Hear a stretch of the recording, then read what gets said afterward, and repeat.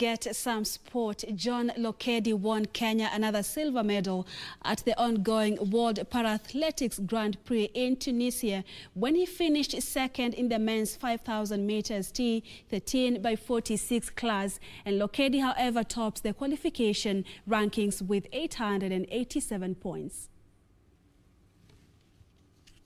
John Lokedi won Kenya another silver medal at the ongoing World Para-athletics Grand Prix in Tunisia, finishing second in the men's 5,000 meters T13 46 class. Samir Noya of Algeria won the race in 14 minutes 59.89 seconds, while Nasrallah Hatem of Tunisia settled for the bronze.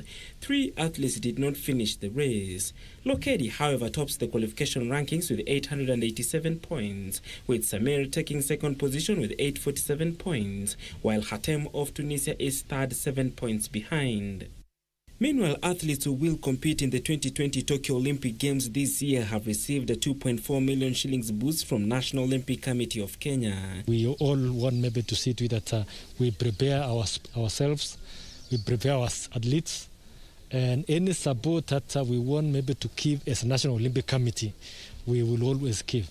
Team Kenya is currently in a bubble camp preparing for the games postponed from last year due to the coronavirus pandemic.